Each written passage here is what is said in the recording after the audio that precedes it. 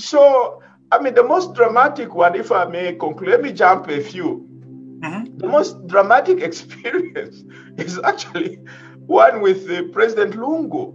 You know, during the period I was narrating where we are defending President Chiluba, Lungu was a lawyer, and we used to represent some of the people that were jointly charged with President Chiluba.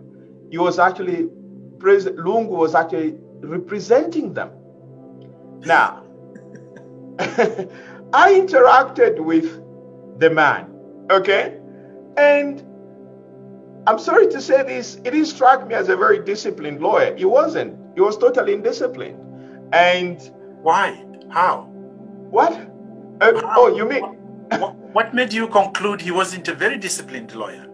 Well, because on a number of occasions we had to assist him. I had to assist him. Okay, you could reach a stage whereby you're appearing in court. The man doesn't know where you ended because these cases went on for a long time. Now, you had to remind him to say, oh, by the way, this is where we stopped, you know, and he would come totally unprepared in court. Okay, and the biggest problem at certain times, I can say, this reeking of alcohol. Anyway, maybe he may have been drinking the previous night. I mean, that is part of the indiscipline, because if you know that you have a serious case and your client depends on you, the last thing you want to do is to go to court with having taken alcohol the previous night.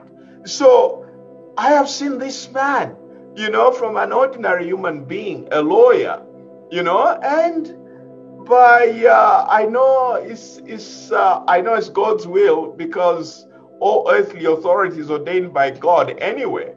The man becomes president.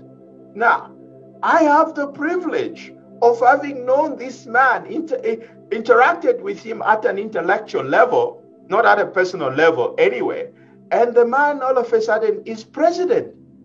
And so for me, standing up to be able to challenge these people, and when they are trying to do wrong things, I mean, I didn't find it a problem, because I didn't see the president. I saw human beings, flesh and blood, you know. So that is what I've gone through. So it's been a very, very privileged. I mean, it's been an exciting journey.